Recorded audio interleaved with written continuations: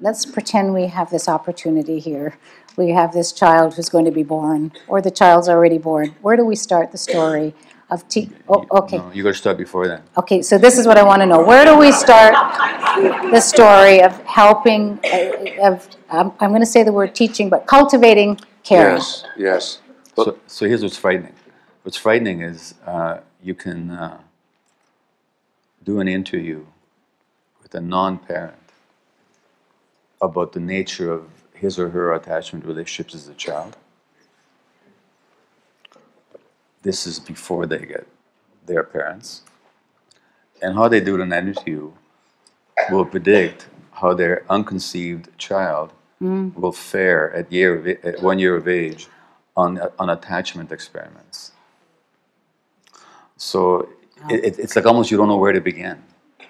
Because then their parents. Because then their parents and so on. But if you're going to start somewhere, yeah.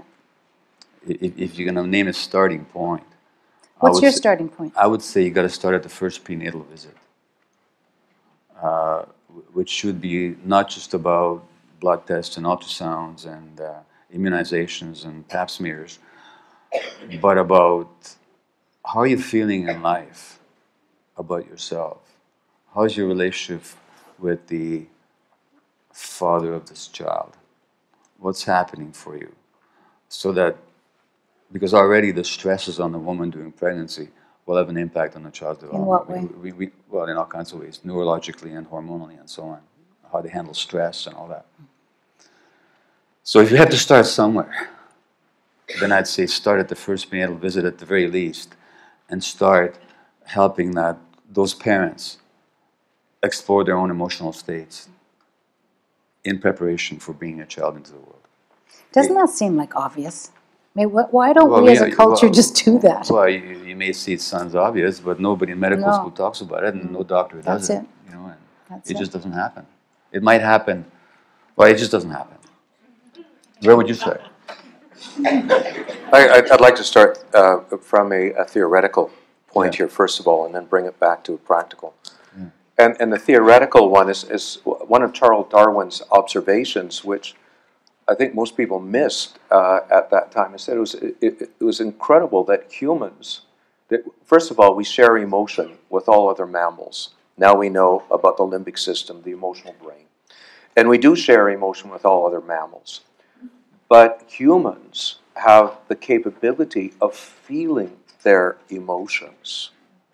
And it turns out that feeling our emotions is very necessary, especially for caring. And we hear so many kids these days say, I don't care, doesn't matter, whatever. These are the same kids that don't say, I miss. These are the same kids who don't say, my feelings got hurt. These are the same kids that aren't saying, I'm scared, I'm nervous, I'm afraid. These are the same kids that research says to us, I've lost their blush when they're embarrassed. What does that mean? They no longer blush when they're embarrassed. They've lost it. In other words, they've lost the tender feelings. The point is here is for us to be able to feel our emotions,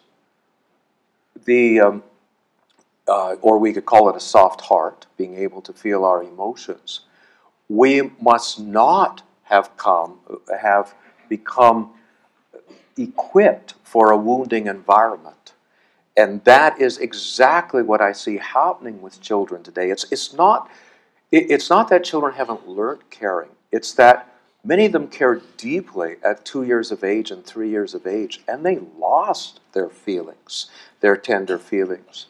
And the reason is, and it appears that more and more children are losing their feelings along with losing their caring, their embarrassment, their nervousness, because it turns out the brain is equipped to be able to defend us against a vulnerability that's too much to bear. So if our feelings are getting hurt too much, the feelings go back into emotion, into the unconscious, rather than something that we're aware of, especially, again, the tender feelings. That allows us, when I was working with the kids in the prison system, it was amazing. They could eat and digest their food. They could sleep, many of them like babies. And they could concentrate. Most of it was how to get out of prison, but they could still concentrate. When I was there, I couldn't eat. I was sleepless. And I couldn't concentrate. I was rattled. They were equipped to function in a wounding environment like many of today's kids are at school, but at a great cost. These kids, when I did my straw research with them, they had 80% less feeling than other kids. They had lost their feelings. And that, to me, is the most significant issue. Not that kids have not been taught to be caring and considerate. It is that we're living in a world where children are losing their feelings. We're so busy trying to figure out what diagnosis they fit in and what the behavior problems and how to shape behavior. We don't even understand that they've lost this capacity that makes us fully human and humane, that we feel. And along with feeling is our hurt feelings, our missing feelings, and they're all part of the picture.